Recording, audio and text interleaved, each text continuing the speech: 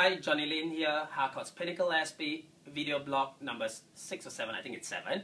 But anyway, today here we have Liv and Laura from HayesWinckle agent. And basically, the video blog that we're going to do about today is basically about networking. So obviously, HayesWinckle is a Victoria agent from Geelong, and we're up here in Queensland. So over the last few years, I've spent a couple of trips down with their office, and they've decided to fly out this time to hang out with us, and obviously, try to learn a bit from us and have a bit of fun here as well. So I wanted to just share with you guys that it's very important in this industry to make friends in this industry where you can learn from each other, keep each other motivated, and obviously that's a huge part.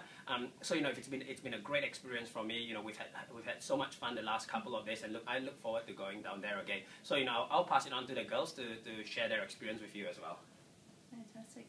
Look, I can just say we've had a terrific couple of days. The hospitality has been fantastic. We've seen the sights of Brisbane, but more importantly, we've networked with Johnny and his team, and we have learned so much about the marketing that they have put into place. It's been a really valuable lesson for us all, and we've come away with such great ideas. We're super excited. Yeah, and the enthusiasm that Johnny has is just incredible. It's just great to get that motivation back into us, and we're really excited to put some things in place when we get back.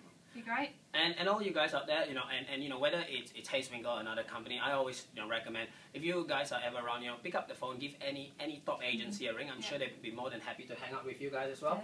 And you know what? You never stop learning. I always say, look, the day you stop learning is the day that it's the end of your career as well.